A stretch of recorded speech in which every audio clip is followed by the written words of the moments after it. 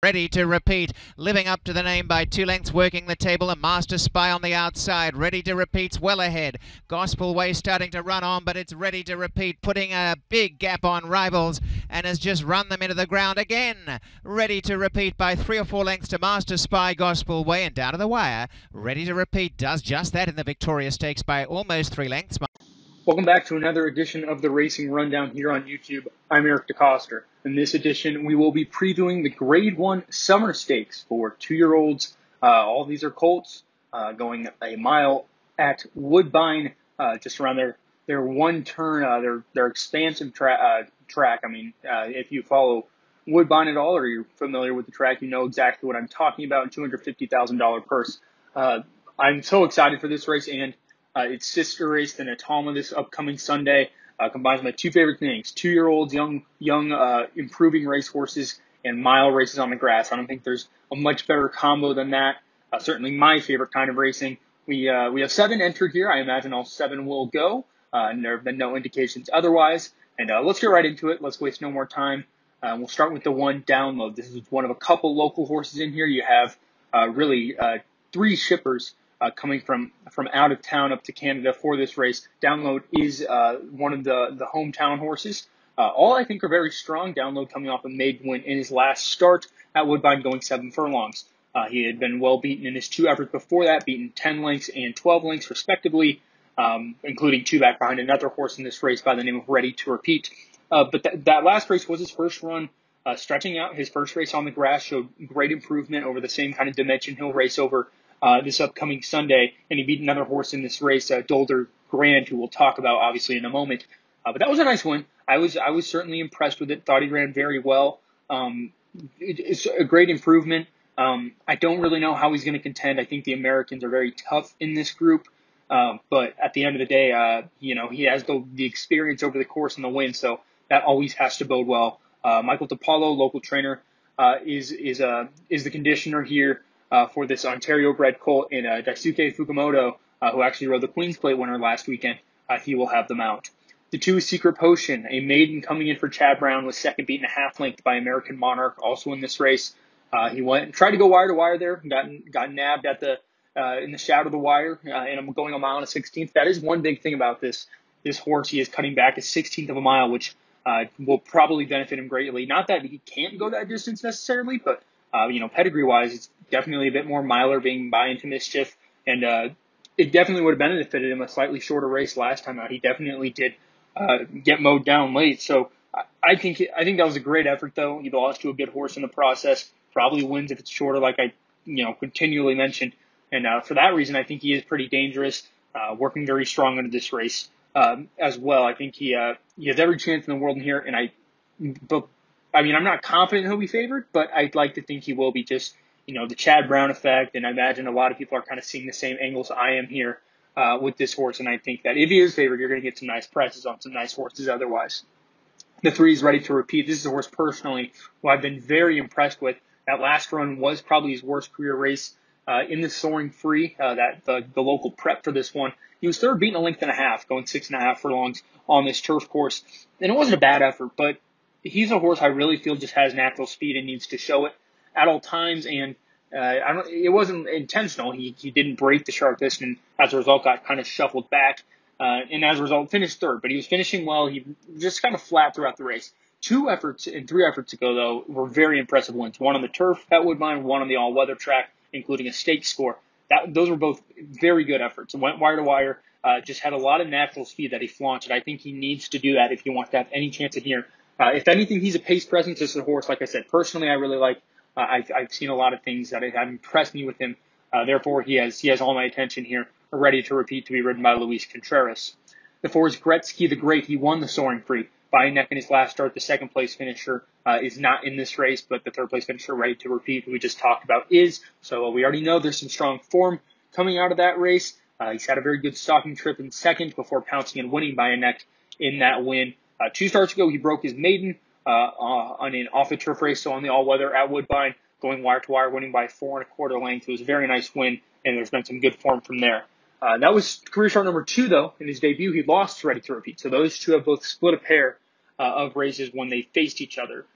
So that I think Gretzky's grade's definitely improved from that. And I mean, workout wise, you talk about impressive. He's been working lights out on the grass, on the dirt training track at Woodbine. It's been very impressive. Mark Cassie's the trainer, first crop son of Nyquist, who's having a good start to his stallion career this year. And Kazushi Kimura is aboard. He's been aboard for all of his races. He's been riding very well up at Woodbine, that young jockey who took home champion apprentice in the U.S. last year. So I think Gretzky's great, another one with a lot of potential coming into this race. The 5 American Monarch, we've kind of already touched on him. This is a son of American Pharaoh, a homebred here for trainer Bill Mott.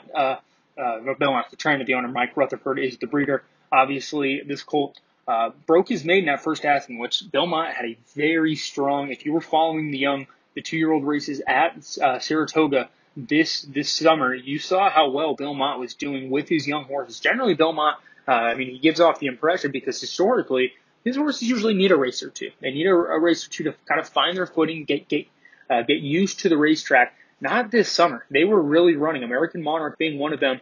I know I was really happy because he hit a nice 7-1 price for me on that day, beating Secret Potion among some other pretty good horses. Pivotal Mission, the horse who was third, is graded stakes place since that race, or not graded stakes place, yeah, stakes place at Kentucky down since then. So some really strong form in that race. He was actually scheduled to run American Monarch was scheduled to run in the With Anticipation that got rained off the turf at Saratoga a few weeks ago.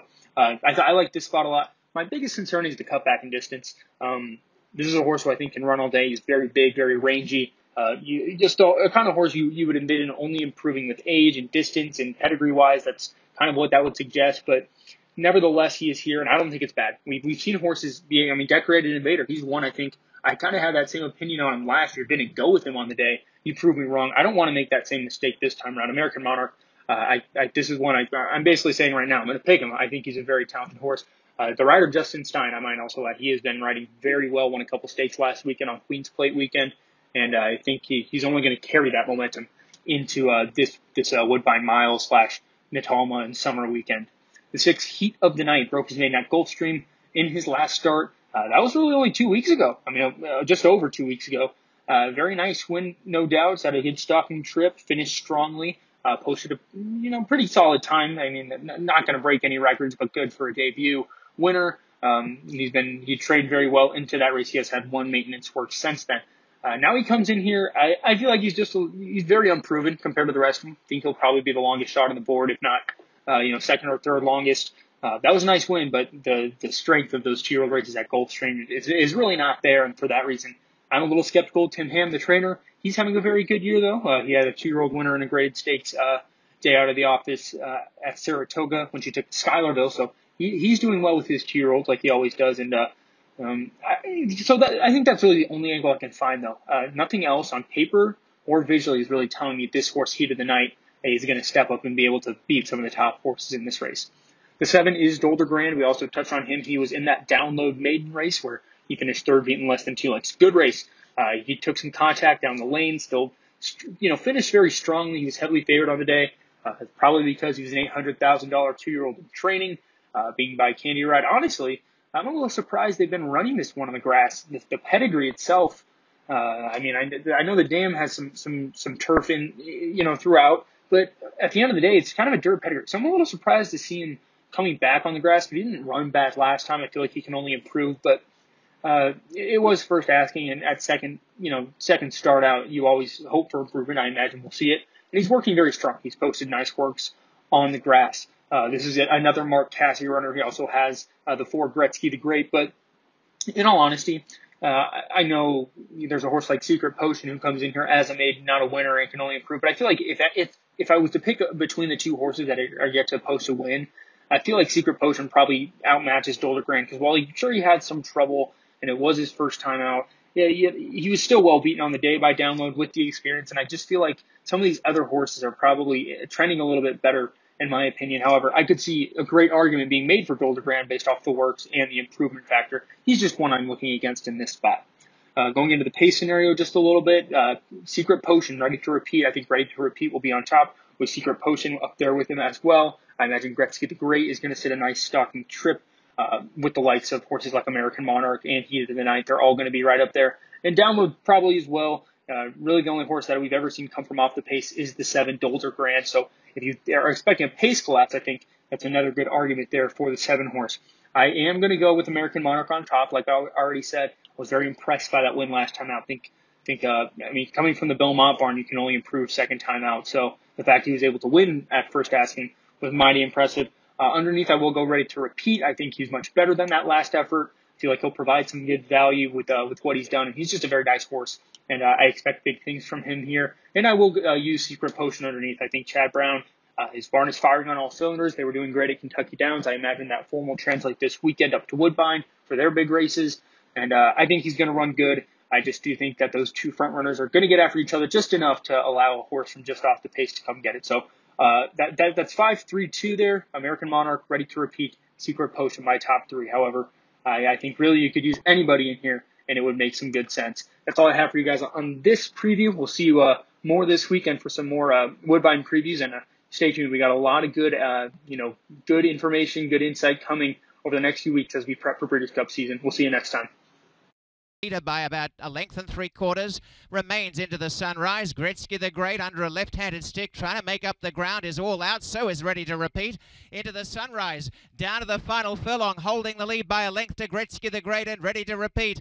Gretzky the Great trying desperately. Into the Sunrise in front, and Into the Sunrise a neck. Gretzky the Great lunges now and just gets up at the wire. Gretzky the Great muscled over the top to win it.